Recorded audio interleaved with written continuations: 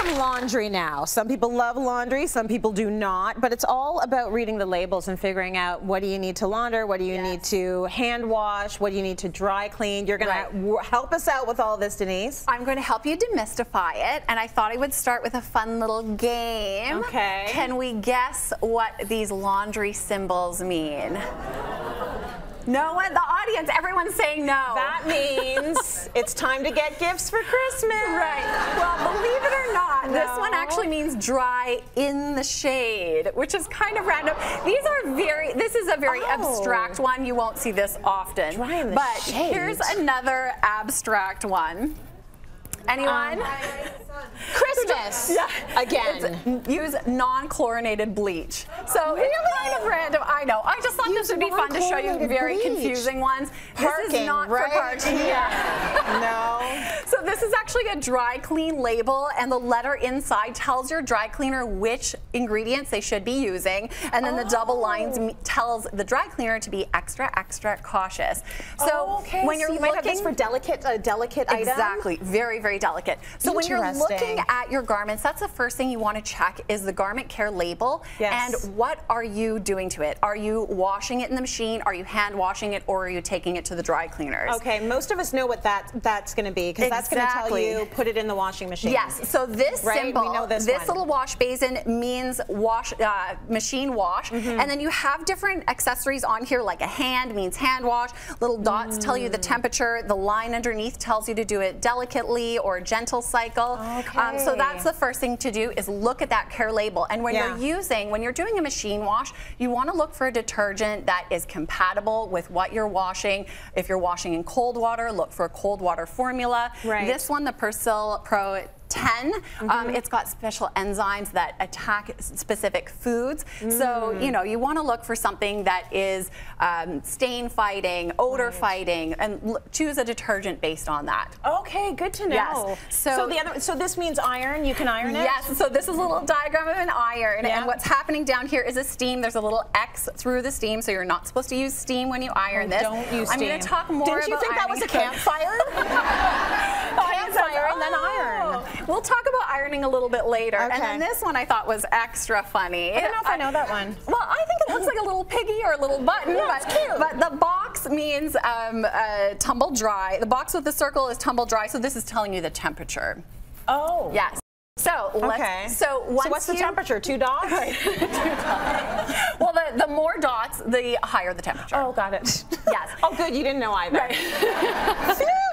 Okay, so now we know what to do with what. Exactly. And when you're drying, you know, you can use your dryer balls, you can use your little sheets. What I love about the sheets is you can pack them when you're traveling, use them for a little rub down, you know, add a little bit of extra scent. My sister likes to do it on her jeans so that she doesn't have to wash them when she goes. Right. And then I also want to talk about difficult fabrics. So you know whether you're supposed to machine wash, hand wash, or dry clean. You're looking at the label and figuring out exactly what to do. What about those difficult fabrics like silk, wool, leather?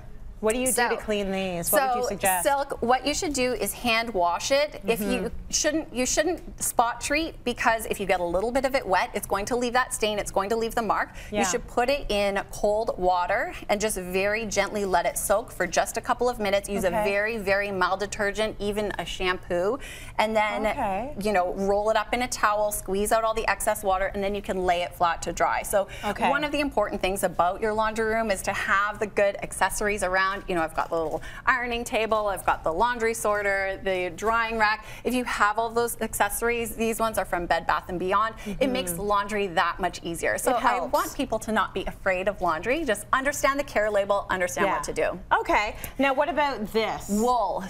Wool, again, you want to be very careful with it. Ideally, you would take it, you would hand wash it. Yeah. Also use a cold water, and then you're laying flat to dry. So you don't want to, with silk and with wool, they're very delicate fibers. You don't want to wring it, you don't want to hang it, because it will stretch out and distort. So you're wrapping it up, you know, roll it up in a towel, very gently squeeze it out, lay it flat to dry. Nice. Leather. Leather, that's a tough one. It is a tough one. The very first thing you have to do is use a protector.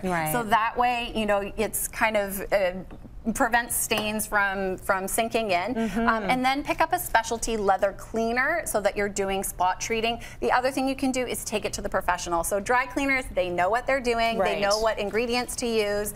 They know how to treat different stains. Definitely, it's okay to count on them for your garments. You can almost pretty much send anything to the dry cleaner. It's just, are you willing to pay the money? It'll rack up the bill and it'll take up all your time. That's right. But you definitely can. And just quickly, a minute left, I want to talk a little bit about ironing versus steaming. Is this a little toddler? This is get them started young. Right, exactly. Oh, it's a travel iron. This is a travel iron steamer. So if you don't want to iron your clothes, you can take them to the dry cleaner to be professionally pressed. You can steam. You know, do the cheater's way, hang them when you're taking a shower. Yes. So there are lots of different tricks if you want to avoid ironing. Are you a big ironer? I love ironing. Yeah, because you're a big sewer and you have to iron so many of your projects, right? But I don't like ironing clothes. Yeah, just sewn projects. Okay, I get that. Just clothes that I make from scratch. When do we use bleach? So you want to be very careful, especially on natural fibers and delicate fibers. You don't want to use them on technical fabrics. Okay. Generally, if you have like a cotton or something like that, then it's okay to use bleach. Otherwise, colored fabrics, you're using a non-chlorinated bleach, and that goes back to that triangle with the lines in it. Right. Yeah. Okay, I learned a lot about those symbols today, let me tell you.